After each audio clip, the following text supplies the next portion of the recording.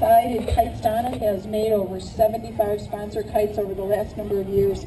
We think she does a great job, so you'll see Donna flying her kites all day as well. So, performers, I'm going to ask you to clap for our spectators. Spectators, you clap for our performers, and we'll get the show on the road.